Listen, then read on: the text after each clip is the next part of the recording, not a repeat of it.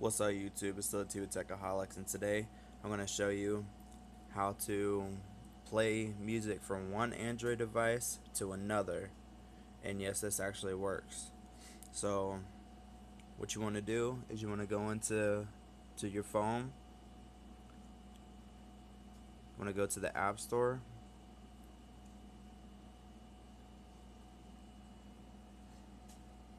And you want to look up an app. Whoop. Sorry, I did not mean to go into that. Look up an app called bubbleupnp.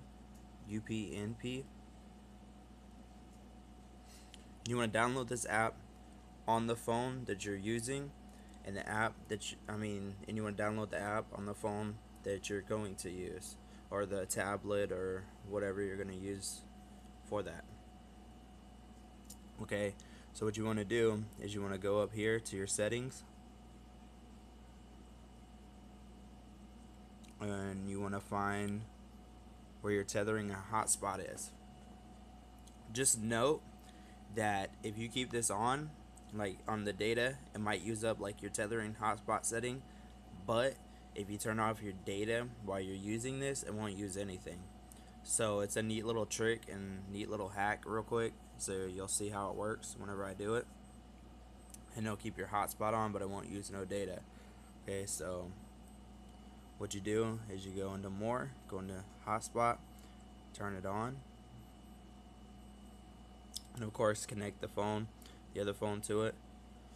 So once that's done, go back into settings, go into data usage, and turn off your data. Okay, so now that you have no data on and you have your other phone connected, what you want to do is you want to go into, sorry guys,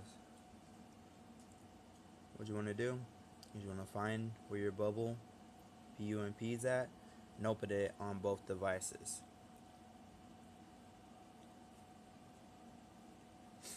Now this is the tricky part.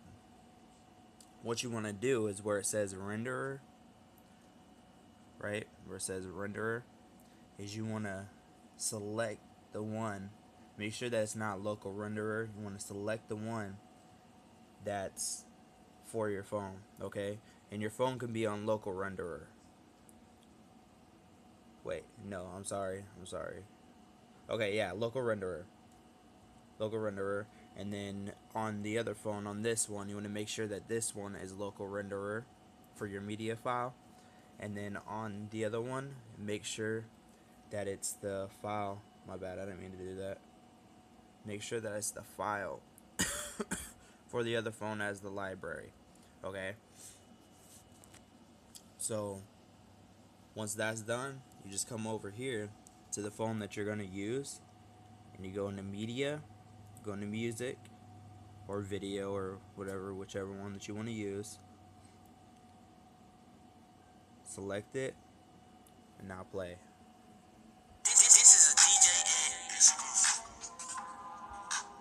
See? What's cool about this too is that you can control the volume from your phone. See?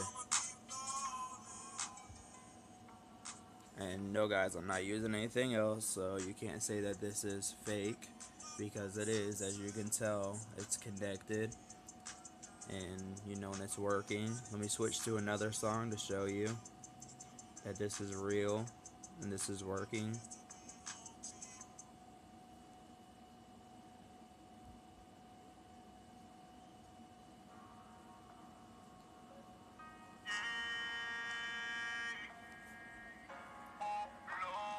See?